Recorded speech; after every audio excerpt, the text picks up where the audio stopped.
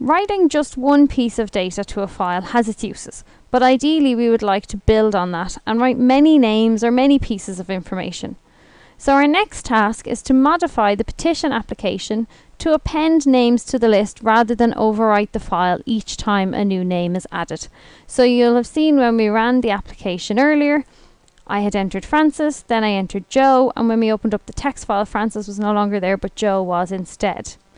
So there are a couple of steps involved in making this change so that we append the data to the file rather than replace the data that's already in there.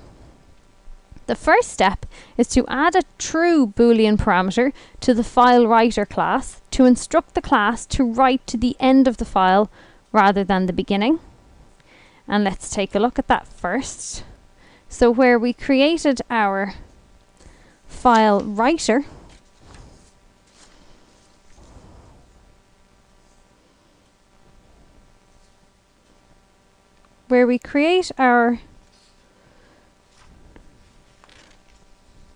writer, we put the word true as a parameter as well. So where our out file is, we add a second parameter, true. We also then,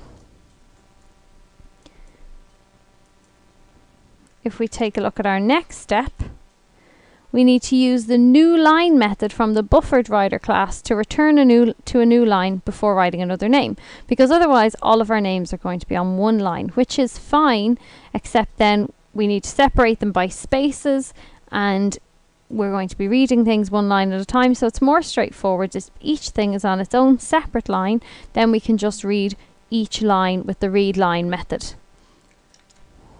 So after we write the name, there's another method available to us in the buffered writer class, bw dot, and you should see it here, new line, and that's going to bring the cursor to the new line so that the next name that's written to the file is appended on the next line rather than overwriting the name that's already there or even appending to the same line as what's there. So let's try that out. Remember now, if we take a look at our text file just quickly, we have Francis Sheridan in there. So let's now add Joe Blogs, submit signature, OK, view petition, Francis Sheridan, Joe Blogs. Now they're both coming out on the same line. So let's take a look at our petition. OK. That may be because when I wrote Francis Sheridan to the file in the first instance, we hadn't got the new line character in there. So let's delete this file and try again. Okay, so we'll run our application one more time. And this time we'll do Francis Sheridan and submit signature. Thank you for signing the petition. And then we'll do Joe Blogs,